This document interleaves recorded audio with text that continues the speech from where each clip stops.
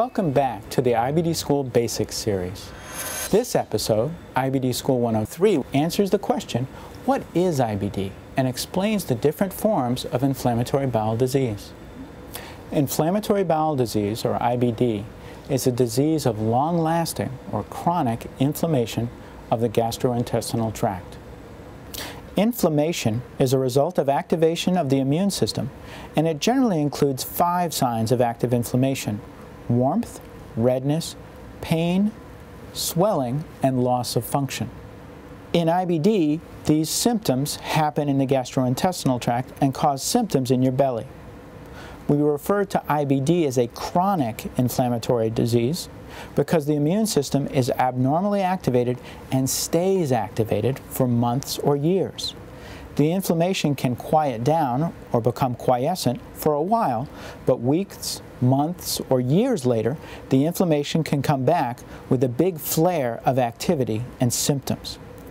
It is also chronic because the damage or distortion of the intestine lining is left behind when the intestine heals after a flare and can still be seen under a microscope.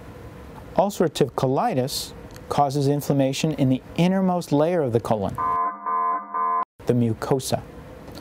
Only when ulcerative colitis becomes very severe or toxic does it affect all of the layers of the colon.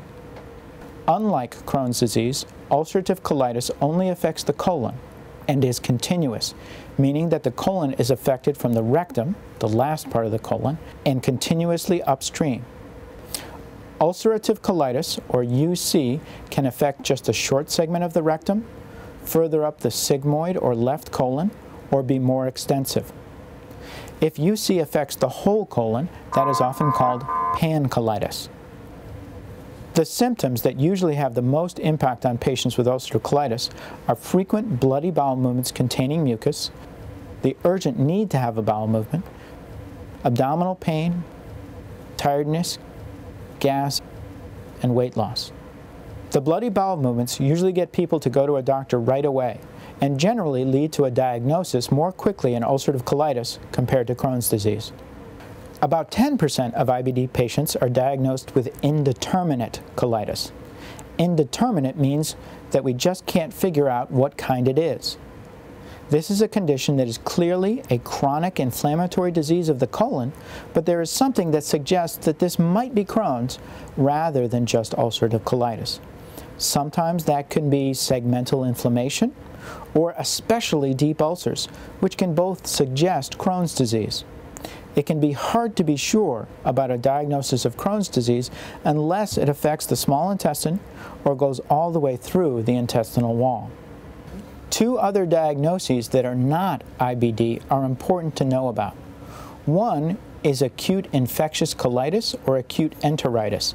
These are due to inflammation of the colon or small intestine that lasts a short time, days or weeks, and then goes away. These are generally due to infections and don't leave any chronic damage behind afterward that can be seen under a microscope. Sometimes people with acute infections of the GI tract are thought to have IBD, but turn out to have just had a bad infection of part of the GI tract. Another diagnosis that is not IBD is IBS, or irritable bowel syndrome.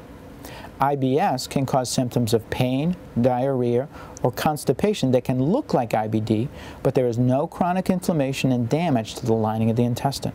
However, the abnormalities in IBS and the inflammation in IBD are treated very differently. That's it for this class, and thanks for watching.